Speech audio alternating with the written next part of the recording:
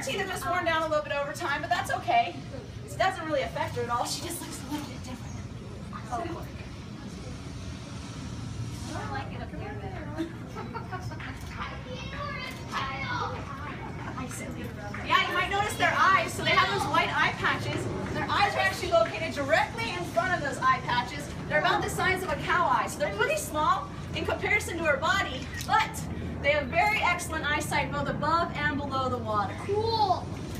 Yeah, she's being such a good girl. Is that a killer whale? It's a killer whale, that's right. Hey, how thick is this glass? Why do It's they call pretty them thick. killer whale? Hey, Well, what's that thing under it? Back in the day when fishermen saw killer whales out in the wild, they actually saw them eating other whales.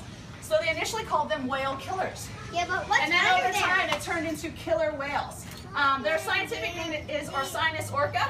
But So a what's lot of that- times people call them orcas. So what's that thing under there? So that is her heart monitor. Right now we're monitoring her heart rate Back up. to see how good she's doing. As she holds her breath, we're seeing what her heart does. If she slows it down, which I'm pretty sure that's what she's doing right How now. much size is it?